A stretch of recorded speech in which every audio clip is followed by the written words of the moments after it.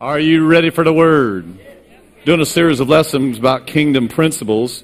Matthew chapter 16, verse 17, Jesus answered and said unto them, Blessed are you, Simon Bar-Jonah, for flesh and blood has not revealed this to you, but my Father who is in heaven. And I say to you, you are Peter, and upon this rock I'll build my church, and the gates of hell shall not prevail against it. I'm going to give unto you the keys of the kingdom of heaven. Whatever you bind on earth will be bound in heaven, and whatever you loose on earth will be loosed in heaven. Apparently, there's a whole kingdom principles here that we need to learn to operate under and in. Jesus didn't talk about a religion. He talked about a kingdom.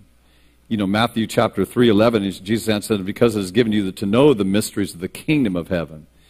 Matthew 4:17, for this time Jesus began to preach and say, repent, for the kingdom of heaven is at hand.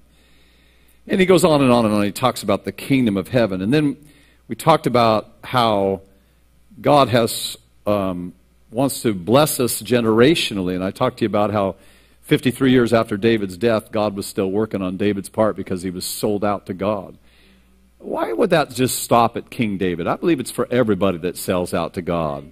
If it's in the Bible, it's for you. And it's not just like, well, I'm just going to bless David here. I believe it's for everybody that sells out to God. There's something about a generational thing. 1 Kings 15, 86 years after David's death, God was still working on David's behalf. 156 years in 2 Kings chapter 8. 313 years. Then we talked about last week, and I want to just reiterate this because it's so important, but, you know, we don't do this kingdom principle thing. We don't do it in a vacuum. We don't do it by ourselves. When you try to do it by yourselves, you mess up. How many of you figured out that you got to have extra help to do the kingdom of God thing? He made it that way. We're a body of believers, and we're not all gifted in areas. And God holds things and says, look, I'm going to give you this much, but I'm not going to give you that because you're going to need so-and-so to do this in your life. So you're going to have to gather around a body, because if you were all on all, you'd be Superman, and there'd be no need of Jesus. So we're all a body of believers. I don't do very many things well, but what I do well, I try to do them very well. But I don't do a lot of things well, a couple things. Can't remember what the second one is. In Hebrews chapter 7, in the last part of Hebrews chapter 7, in verse 7, I'm just for the sake of time, I don't want to read 1 through 7, but he talks about Abram paying tithe to Melchizedek, and then it says, the last part of the last verse 1 through 7, and then verse 7, the last part there, he says, Abraham and blessed him who had the promises. He received tithes from Abraham and blessed him who had the promises. Generally speaking, God reserves your blessing with somebody else. You may have a promise of God, but you need a blessing. Think about that with parents and authority figures in your life. So vitally important. And we talked about how Galatians 3:13 talks about how Christ has redeemed us from the curse of the law, being made a curse for us, for it is written, cursed is everyone who hangs upon a tree, that the blessing of Abraham might come upon the Gentiles. Well, I qualify, you qualify, you're a Gentile. So we want the blessing of God. Well, what's the blessing of Abraham? Well, what's the blessing of Abraham? It doesn't take a rocket scientist to figure out. You just go back and find out where Abraham was blessed. There's only one place where he was ever pronounced the blessing, and it was in Genesis chapter 14. And that's where we want to pick up today. Genesis chapter 14, and verse 14 through 20 says, now Abram, his name was Abram at the time. God didn't change his name until future chapters here to Abraham, which means the father of many nations. Verse 14 says, now Abram heard that his brother was taken captive as in arms 318 trained servants who were born in his own house, and he went and pursued as far as Dan. He divided his forces against the night, and he and his servants attacked them and pursued them as far as Hobah, which is north of Damascus. So he brought back all the goods, and also brought back his brother and Lot and his goods, and wells, all the women and the people. And the king of Sodom went out to meet him in the valley of Shaveh, that is the king's valley, and he's returned from the defeat of Chandalorum and the kings who were with him. And then Melchizedek, king of Salem, brought out bread and wine, and he priest of the Most High God, and blessed Abram Most High. And he said, these blessed Abram of Most High, or blessed Abram of God Most High, possessor of heaven and earth. Blessed be God Most High, and he's delivered your enemies into your hands. So there's a threefold blessing here. And I want to pick up where we left off last week, that the first one we want to talk about is of the word Most High is the elevated one, or it's used in this terminology in the Hebrew. It's used in this terminology. I sound like a Hebrew scholar, but I really know nothing about the Hebrew other than I can read some after somebody Hebrew. But it virtually basically says is God was basically, or Melchizedek was pronouncing a blessing, and he said, you're now of Abram, of God Most High, or of the elevated one. And it literally means you get to switch families. You get to change your DNA structure. I don't know if that means something to you, but I was studying DNA this week. Just preparing for this message, and I was studying DNA. It's very interesting. They took these little mice. Now, you're going to love this. You're going to love this, or you're going to hate this. But we always talk about, their DNA, and you got to go check out. When you go to the doctor, they say, well, is there heart trouble in your family history? And you say, oh, yes or no, and because it's kind of an indicator of what you might be fighting. Do you have any cancer in your family history? Because it might be an indicator of what you're fighting. So they took these mice, and they're doing these tests on these mice to check DNA, and they took a mouse, and every time that they would introduce a cherry blossom smell, they would do something negative to the mouse. And pretty soon, the mouse became afraid of cherry blossom smell. Every time there was a cherry blossom smell, the mouse would freak out and go, ah, and run away because of the cherry blossom smell. And so then they bred these mice, and it was interesting that the offspring of these mice were also afraid of cherry blossom smells, indicating that DNA isn't just a physical thing, but can be a learned behavior that can be passed on from generations to generations. Now, you can sit there and say, that's great. Or you say, oh my God. They've proven that our DNA is kind of, so we say that we kind of throw this myth out, we kind of throw this thing out that somehow alcoholism doesn't run in a family. But it's a learned behavior in one generation can pass it on to the next generation. Or drug addiction doesn't run in a family. Or how about this one? How about consistent poverty in a person's life? And it can actually be passed on to generation to generation. So we got to do something about that. Man, I want to just think about this. Adam and Blake, why don't you guys come up here and let me turn off my mic just a second because I got to give them some instructions.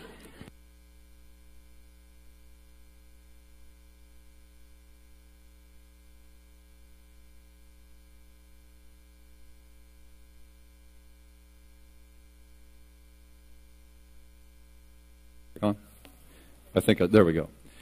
So what I want you to do is, Blake, I want you to take this and maybe just go over there, and I want you to write down all your sins and your faults. And Adam, I want you to go over here and write down all your sins and your faults.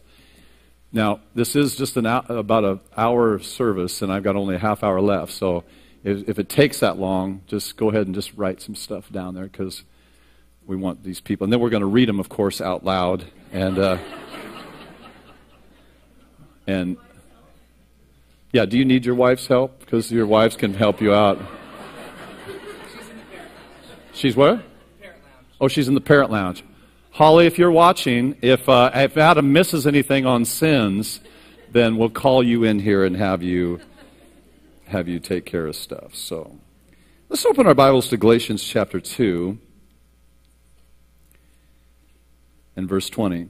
And then I don't want to belabor the point because it'll only take a couple of them, but you guys come and bring them back to me now, and let me just kind of read after some of the stuff you guys got. Oh my God! And just guys stand right here and right here. So no, Blake over here. Okay, well, does Cassidy know that? Adam, does Holly know about this one? You should know about that one? Yeah. You guys are a mess. Mm-hmm. Blake, you managed to write down a lot of stuff in that short amount of time, and it looks like you guys could have gone on and on and on. But, I don't think that with all this stuff that's wrong with your life, I don't think I'm going to be able to help you. I don't think I'm going to be able to help you. I think that you're, from what I can see, you're done. I mean, there is literally no hope for you.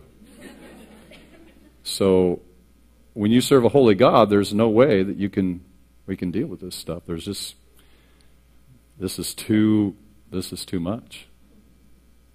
You can't, I mean, now these guys are both pastoral staff and walking with God, and we got some crazy stuff going on right here.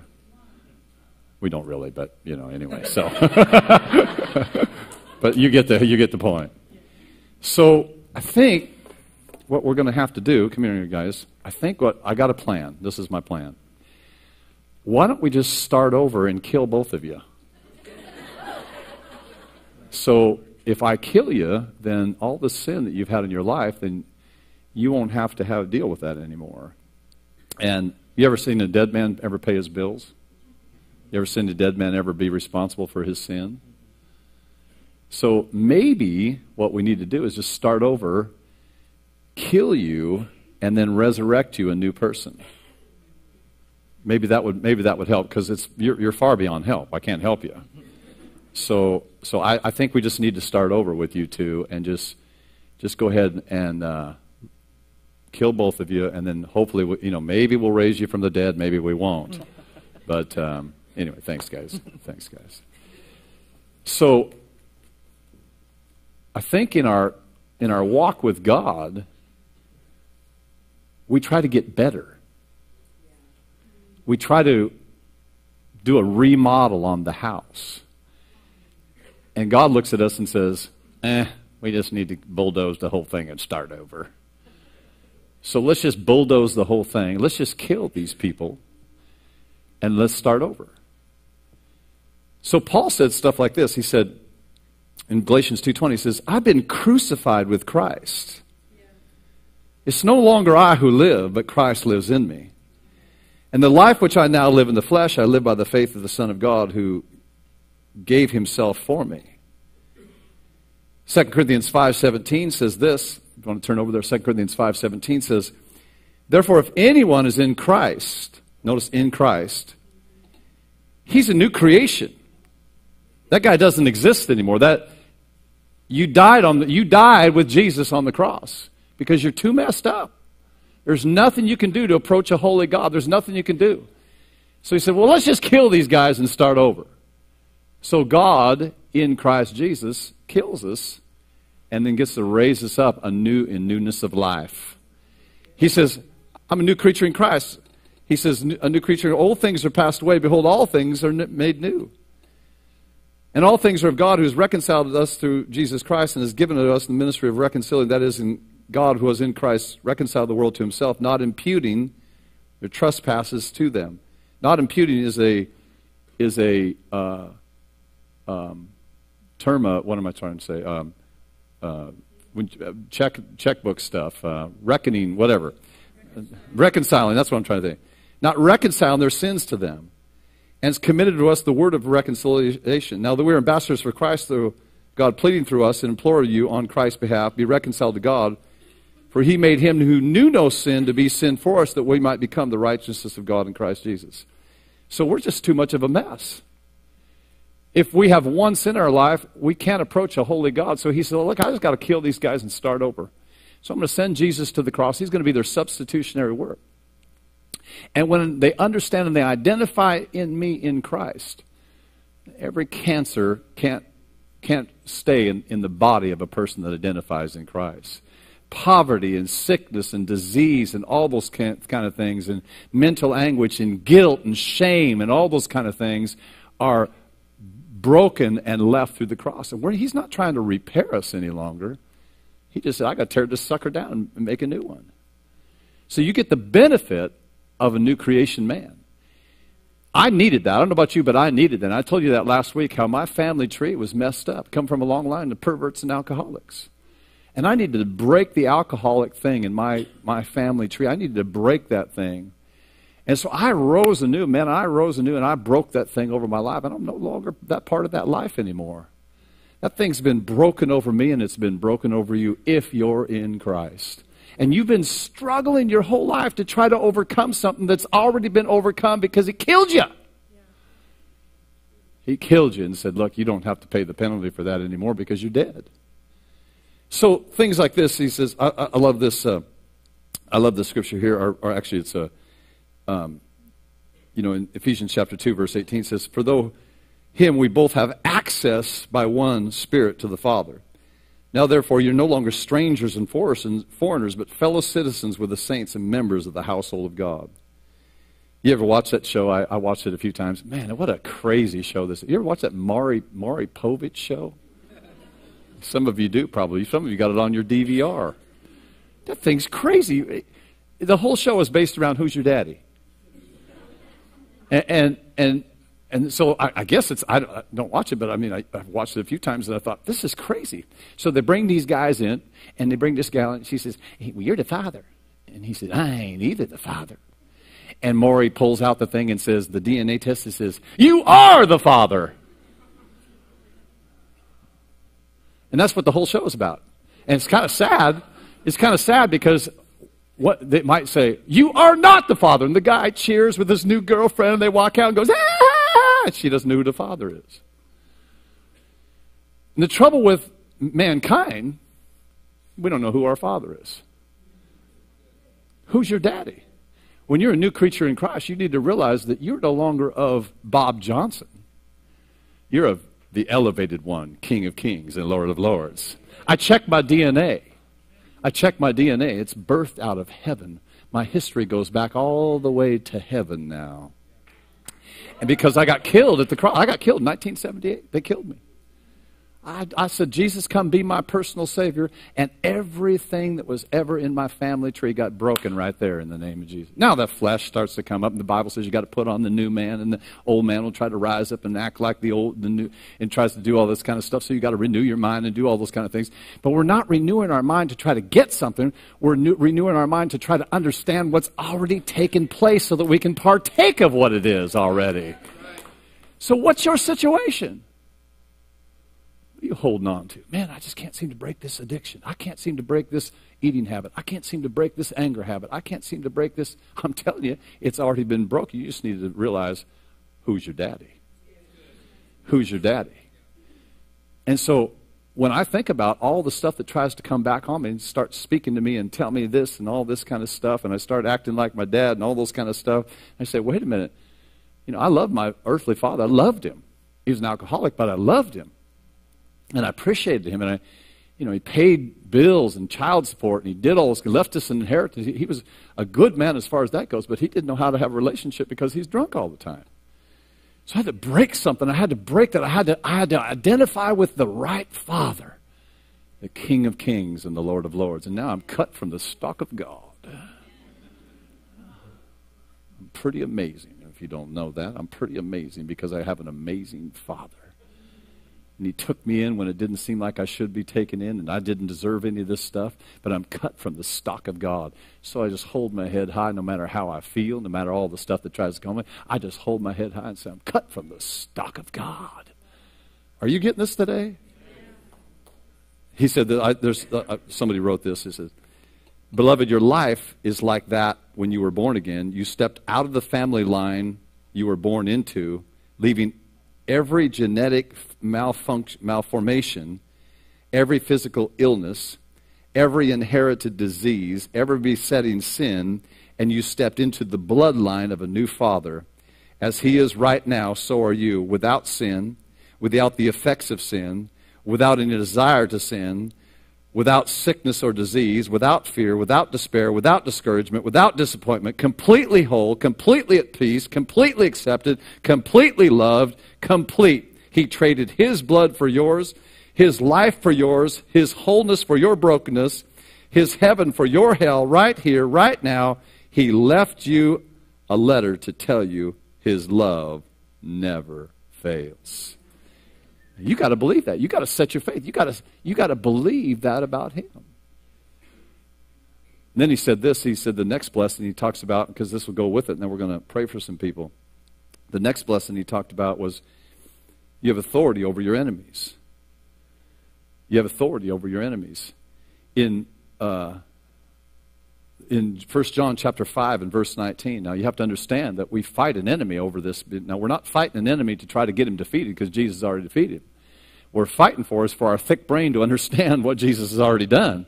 Ephesians 1 says, pray that you have the spirit of wisdom and revelation on you. But look at this. The enemy does control things, and he does influence us. In 1 John chapter 5 and verse 19, it says, we know that we are of God, and the whole world lies under the sway of the wicked one. 2 Corinthians 4:4 says, whose minds the God of this age has blinded, who do not believe, lest the light of the glorious light of Christ, who is the image of God, should shine unto them. You ever think that the world might be blinded? Just get in this political season, and you'll figure out that the world's blinded. You sit there and you say, how could it, what? How could that happen? And you got to remember, people walk under the blinders of an evil one that's on the earth. And he's blinding us. What is he blinding? That's his only resources, his only recourse he has in your life, to blind you so you don't see what God has for you. But we have authority over these things. Jesus has already paid the price. We have a new Father, a new heaven, new earth, all those kind of, we have all that kind of stuff. He's paid the price for you, and we need to realize that we have authority over the devil. We have authority we have authority in three worlds. In Philippians chapter 2 and verse 9 says, therefore God has highly exalted him and given him a name that's above every name, that the name of Jesus every knee should bow, those in heaven and those in earth and those under the earth, and that every tongue should confess that Jesus Christ is Lord, the glory of the Father. Notice he says every knee should bow, of those in heaven, those in earth, and those under the earth. Every knee shall bow, every knee shall bow, and you're seated at the same place. Ephesians tells you you're seated at the same place at the right hand of the Father. The enemy comes in and he starts talking to you, and he starts whispering these words to you. You're no good. You're unworthy. You can't do that. You'll never accomplish anything. You'll never be that. Or sickness tries to attach itself to your body, and the doctors give you a bad report and say, stay there, you're going to die. And you need to realize it's a fight, but it's a fight just to get your thick skull to believe what Jesus has already done for you. Because the victory is already ours. He's already paid the price. You're not begging God to heal you. He's already done it. We're just understanding, because the enemy comes against us with blinders to try to convince us that we don't have what we have. You have authority over your enemies.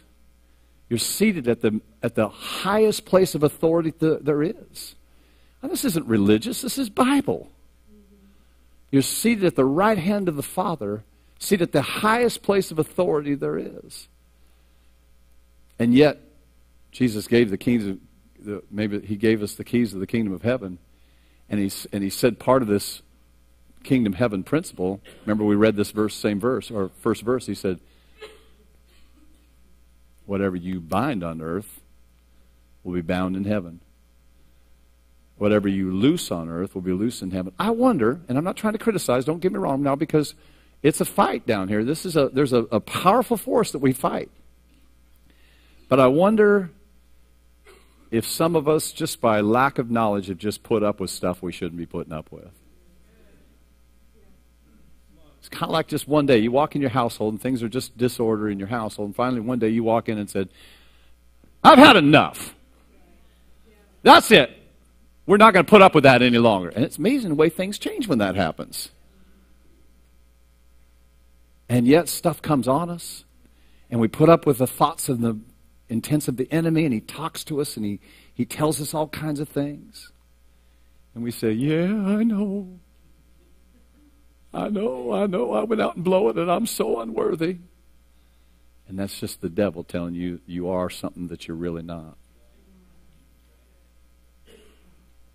And we get this sin consciousness that weighs on us. If you ever understand, if we ever get a hold of that Jesus has already made you righteous and there's nothing you can do to change that. He's made you righteous and he's seated you at the right hand of the Father. If you ever understand, I don't even understand, I don't get it. I have to pray that prayer for me. Pray the power of wisdom or the spirit of wisdom and revelation would be upon Glen Johnson. The eyes of my understanding would be enlightened. I think that if he unveiled it all to us at once, we would just be so blown away, we'd probably die of a heart attack.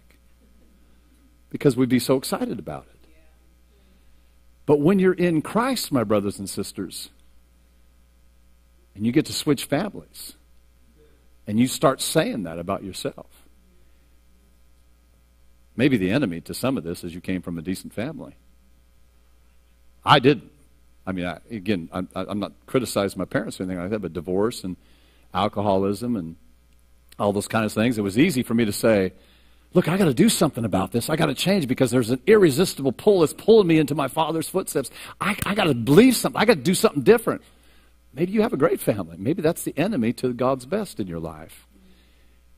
Is you're still pulling on the natural realm when really you could be pulling on the spiritual realm. There's prosperity for you, brothers and sisters. There's healing for you. There's a lack of guilt in our lives that's tormented so many of us for years. The enemy just plays havoc with you and turns you upside down with the guilt because of something you did in your past. I'll tell you what, I'm going to guarantee. Now, I don't know how that thing works all the time, but I've never seen a guilty man in a grave. When a man's dead and you reckon yourself dead and you understand that you've death, burial, and resurrection, that old man died, and you can live in that newness of life. And you have authority over the devil. You have authority over the devil. Someone said this. They said, you'll get in this life just what you believe God for, nothing more and nothing less. You're not begging God to heal. You're not begging God to prosper you. You're not begging God to give, oh, God, please, would you do this for us? God just saying, I already did this thing, man. You just need to give some wisdom that this thing's already done. You need to take advantage of it because it's really the devil that's holding back on you. It's already finished. It's done. It's complete. It's over with. It's done. He sat down. That means when Jesus said this on the cross, he said, it is finished. That means everything you'll ever need, desire, want, or supply that you'll ever need has already been provided for you. And now we have to draw it out by faith and believe God. Behold, I give you authority, Luke 10:19, to trample on serpents and scorpions over all the power of the enemy, and nothing shall by any means hurt you. Romans 5:17, for by one man's offense death reigned through the one, that's Adam. Much more those who receive the abundance of grace and the gift of righteousness will reign in life through one Jesus Christ. Now, I'm going to reemphasize this, and then we're going to pray for some people. Is it easy? Are we on an easy track here that this is easy to get? We go out and we go, yeah, I bind you in the name of Jesus. We've been trained so much by the world system that it takes a while to overcome this stuff. But the reality is when you understand who you are in Christ, you stand, the Bible says the effectual fervent prayer of a righteous man avails much. Not the effectual fervent prayer of a beggar, but the effectual fervent prayer of a righteous man avails much. I remember a story, and I'm going to close, and then we're going to pray for some people. We're going to take our authority over sickness this morning, and we're going to take our authority over poverty this morning. We're going to take our authority over disease this morning, and we're going to take our authority over guilt this morning. We're going to take our authority over mental anguish and depression this morning. And whatever name that you can name that's wrong with your life, we're going to kick its butt this morning. We're going to enforce Satan's defeat. I remember when I went to Bible school, I got off the airplane, met these people, you heard the story. And they had an El Camino, it was about 100 degrees out, and they had an El Camino with a kind of a canopy top on it. And they had Bob, the wife Becky, and this girl that they had picked up at the airport. So where did that leave me but to sit in the back of the El Camino going to their place? And I'll never forget this. It was like it was fire. It was just fire shut up in their bones. And they said, well, you'll have to ride in the back. And I used this term. I said, well, beggars can't be choosy. And they looked at me and said, you are not a beggar. And I went, oh, I'm in a different world now. I'll never forget. He said, you are not a beggar. I mean, they almost, it was like with fire. They didn't say, you're not a beggar. Oh, Glenn. They just said, you are not a beggar. And I thought, okay, I don't know what that means right now, but I'm sure I'll figure that out. And I figured it out. We're not the people that are just barely getting by. We're more than conquerors through him that loved us. He says, when you're in Christ, he always causes you to triumph. Now, you're going to go through some stuff. In this world, you're going to have some tribulation, and it's not easy. It's not an easy road, because he said, fight the good fight of faith. And if you think this stuff just comes on you and you just understand it overnight, it doesn't. But once you understand certain levels, financially and everything else, you get to a certain level, you just don't put up with that stuff anymore. And then you get to a certain level, and then you got to fight for another level, and then you got to fight for another level, and then you got to fight for another level, and you got to fight. And it's a constant battle, constant fight. And that's why people die young a lot of times, because they just give up the fight. Because it's a battle that we have. But I'm telling you, the battle's already won. Jesus already paid the price for you. And he killed you and resurrected you. And your DNA, when you make Jesus Lord of your life, is in the stock of heaven. Now, I felt to do this morning. Felt is a bad term. I sensed to do this. But if you have something that's holding on to your life, you have something that's plaguing you, guilt, shame, cancer, I'm telling you, it's under the blood. Jesus paid the price for it. Whatever it might be, then we want to lay hands upon you. I say we because I'm going to tell you who's going to lay hands on you in just a second. And we're going to pray for you, and we're going to agree with you, and we're going to enforce Satan's defeat, because you're cut from the stock of God. And I believe today, I believe that the healing power of God is going to flow in this place, and you're going to see some instantaneous miracles. You're going to see people healed as they go. You're going to see deliverance for people. You're going to see guilt come off of people because of abuse that they've had, and they've taken that abuse their whole lives, and that guilt's been, and shame has been on them, and they don't even know why, because it's the devil. It's a critter. We call them critters. But it's a critter that got in someone. It's a demon spirit that come in. It's a spirit of shame that's got on people. And they didn't even have anything to do with it, but they've taken up the shame of that abuse. Break that stuff in Jesus' name.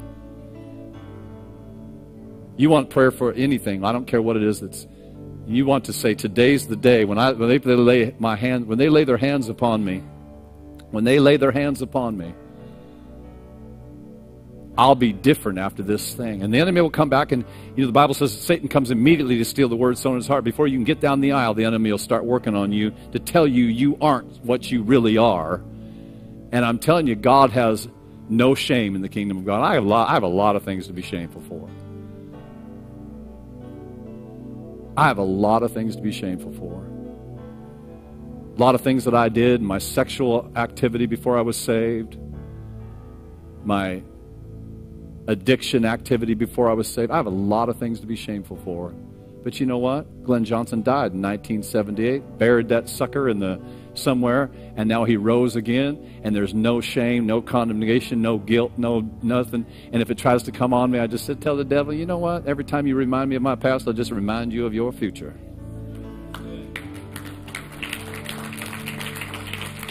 You want to break something off your life, then you come up here and just stand right here. Just come up here and stand. Put your toes right against the stage right now. Well, you want to break sickness off your life. You want to break disease off your life. You want to break shame off your life. Just come up here and just stand right against the stage. All my Bible school students that aren't up here, I want my Bible school students to all come up on stage. All my Bible school students. All of my Bible school students to come up. Everybody in my Bible school. Come on, come up here on stage. All my Bible school students, come up here on stage. Everybody that's here in our Bible school, come on up. Come on, make your way up. Make your way up. Come on. You're righteous, man. You can walk. And I want you just to lay your hands, and I want you to pray for each one of these people. I want you to just go lay hands on them, because these people are trained to pray. Just go lay your hands upon them right now and just begin to pray for them. You might ask for what their request is, but whatever it might be, just pray. Just pray over them and just believe God with them. Set your faith with them. Break the power. Come on, let's pray. Let's agree in prayer. Let's pray. Let's lift up our voices and pray. Let's lift up our voices and pray. Lift up our voices and pray. In the name of Jesus. Congregation, just speak over these people. Just say, sickness has no part in their life. Disease has no part in their life.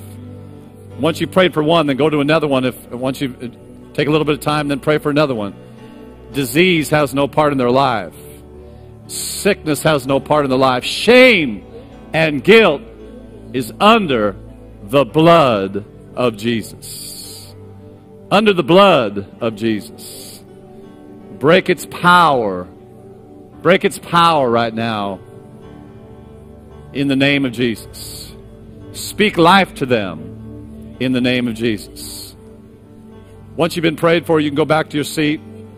But if you haven't been prayed for, just wait right there. Somebody will pray with you and for you. In the name of Jesus. In the name of Jesus. In the name of Jesus. In the name of Jesus.